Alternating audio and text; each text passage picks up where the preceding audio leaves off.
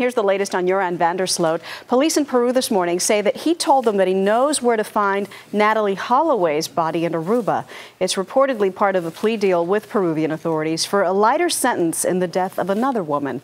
CBS News correspondent Elaine Quijano is here with the latest. Good morning. Good morning to you, Maggie. Well, Joran Van der Sloot's attempted plea bargain reportedly would result in a 9-year sentence for killing Stephanie Flores.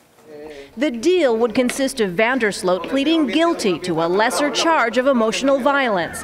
On Thursday, he was transferred to a jail cell in the prosecutor's office as investigators build their case against him. According to preliminary diagnostics, it fits into the picture of a violent psychopath who has no control over his emotions.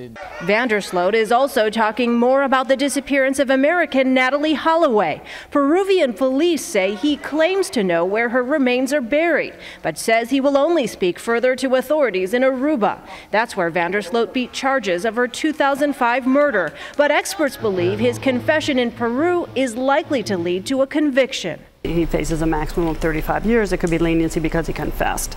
However, there are, many who feel that he won't get leniency because of the particular circumstances here. In the U.S., he faces extortion and wire fraud charges. An FBI affidavit unsealed Thursday is shedding new light on that case. The document reveals how Van der Sloot negotiated the terms of an extortion deal between him and Natalee Holloway's mother, Beth.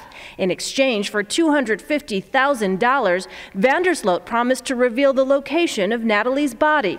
The 22-year-old claimed he had, quote, thrown Natalee to the ground and that she hit her head on a rock and died as a result of the impact. In the Flores case, based on his confession and evidence, including surveillance video from the night of the Flores crime, Peruvian police feel they have a strong case. Now, as part of Van der Sloot's plea agreement, his attorney wants the court to dismiss his client's original confession, which he believes was coerced. Maggie? Elaine Quijano. Thank you, Elaine. A lot happens early on The Early Show, weekday mornings on CBS.